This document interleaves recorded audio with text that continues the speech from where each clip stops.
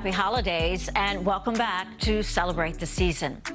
Imagine being a child and thinking for some reason Santa Claus forgot you.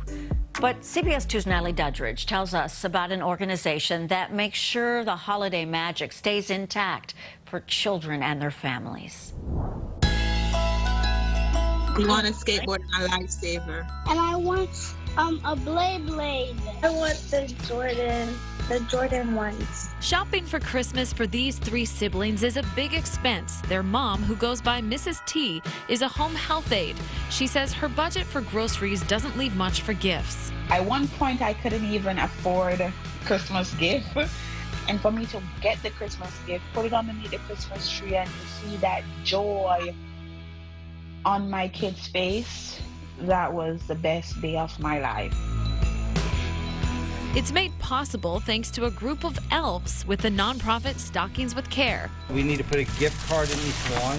They're working out of a socially distanced Santa's workshop hidden on the 10th floor of a Midtown high-rise. We're sorting this group of presents, just making sure it's what the child wanted. This is the head elf, Rosalie Joseph. It was always about the children. She started Stockings with Care 29 years ago after volunteering at a toy drive and seeing the dim expressions on kids' faces. They were grateful, but she could see they weren't lighting up, getting the exact toys they dreamed of. What do we have to do to make every child feel they weren't forgotten? So she found an army of Santas, individual donors and corporations who each year buy kids gifts from their wish list. And then they deliver them anonymously to parents before the holidays. With Stockings with Care, the parent is the hero. Somehow the parent found a way to get gifts for their child. Joseph's team pairs up with several social services agencies around the city to find deserving families. This is done in a way that the children don't have to acknowledge their poverty. The children, if they're young enough, they assume that this came from Santa or the mom or the dad.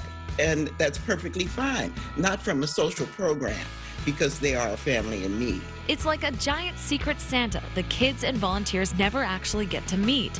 And though they don't get to see the kids' reactions to opening the presents, hearing about them, like a little girl getting the perfect baton, is why they do this. The little girl just twirled it all day and was as happy. It just brought her so much happiness in the midst of all their pain. Preserving the love and dignity of family. For parents who is really can make certain things happen, it is very grateful, because without this group, I don't know if my kids would have had a happy Christmas. But this year, they got to experience Santa's magic. Coming up, a COVID survivor finds an even deeper meaning to Christmas. And the Girl Scouts promise makes the season even brighter for one troop. Among the many things we're missing this year are the live performances that are so much a part of the holidays. But many are still out there virtually. This is the Alvin Ailey Dance Troupe, and one of their many performances posted online to enjoy.